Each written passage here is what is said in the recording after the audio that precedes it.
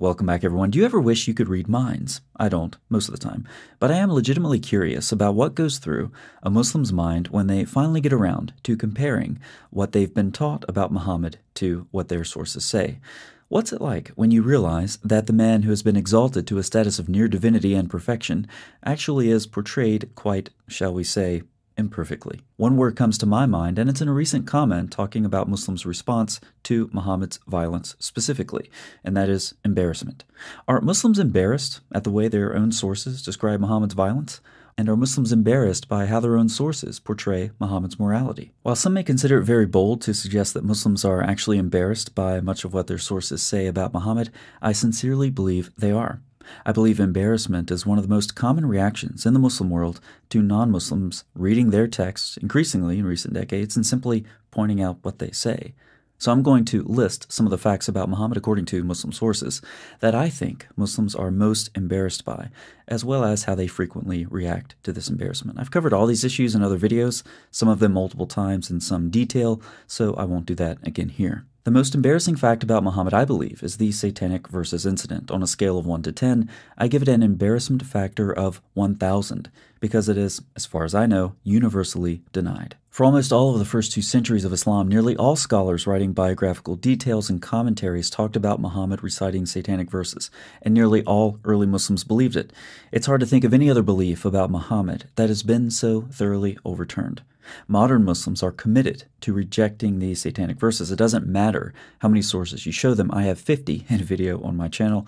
It doesn't matter what early Muslims believed. No matter what, Muslims will always find a way, motivated by sheer embarrassment, to reach the conclusion that the satanic verses never happened. The embarrassment surrounding this issue is as universal as the rejection of it. The second most embarrassing issue is that, how should I put this, Muhammad had intercourse with a little girl. I give this a 9 on a scale of 1 to 10 because it's not universally denied, like these satanic verses.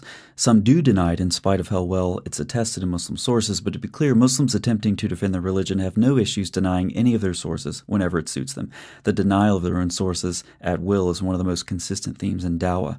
So while Muhammad's sexual relationship with a prepubescent girl isn't universally denied, embarrassment is still apparent in a few ways. And of course, those who do deny this do so on absolutely no grounds, and it shows what happens when you're dealing with serious cognitive dissonance. Also, child marriage is in Islamic law based on Muhammad's example and permitted in the Quran, so denial, for many reasons, is simply not a viable option. Others will come up with bizarre theories about accelerated puberty in the 7th century deserts of Arabia, even though the Hadith clearly describe Aisha as an immature girl. Still others will appeal to eccentric legends about biblical figures in an attempt apparently to make them look as bad as Muhammad. Look, they married young girls too.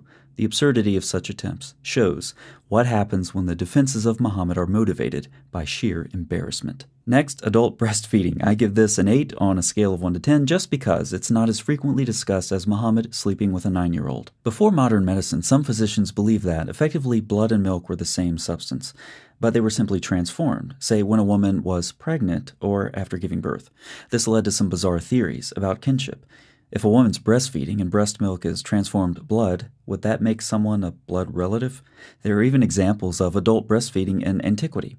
Arabs were greatly informed, or should I say misinformed, by Greek medicine. So breastfeeding to establish kinship and adult breastfeeding are all well attested in the Hadith. Adult breastfeeding is particularly embarrassing, of course, but even if we set that aside, the brilliant scientist Muhammad still espoused theories about the human body that we know to be completely wrong. This is one example of Muhammad simply being a man of his time, repeating information current in his day. This brings us to our next topic, Muhammad's knowledge of science more broadly. I give this an embarrassment factor of 5, increasing toward 8. What I mean by that is that the scientific miracles of Islam is a fairly recent argument. As Islamic countries lagged behind the modern world, Muslim apologists tried to smooth that over by showing how scientifically informed the Islamic sources are. However, like all good Islamic apologetic narratives, like the miraculously preserved Quran, the scientific miracles narrative crashed and burned. Some popular Muslim apologists even openly admitted it.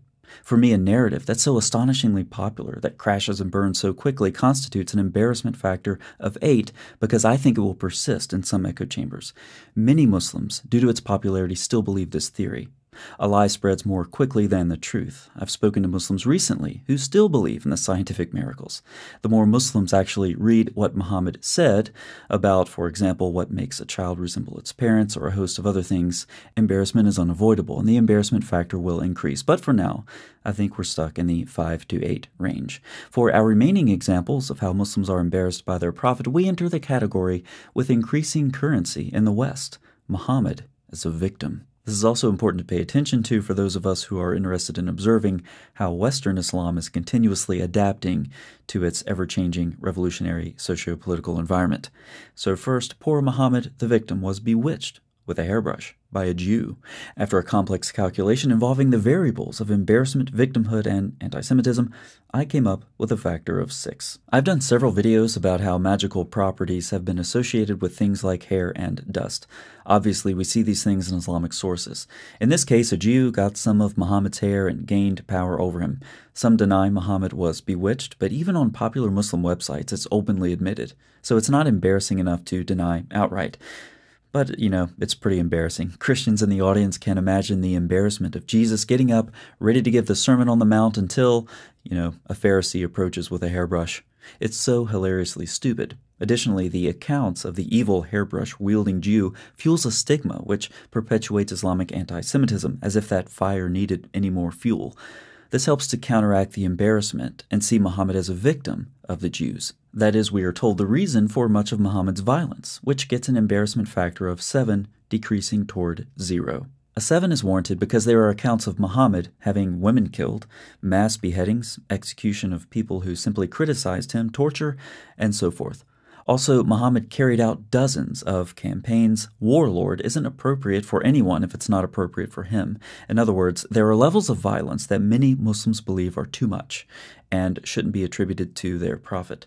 But he's also occasionally portrayed as cowardly. At Khaybar, for example, he ambushed people who were explicitly said to be unarmed. However, embarrassment decreases toward 0, turning into pride. This is because Muhammad's violence is characterized as a reaction to oppression, in large part from the Jews. Muhammad used violence because he had no other option, you see. The parallels between this and the Palestinian narrative, or the victimhood narrative more broadly in the West, is clear, as it is so demonstrably flawed.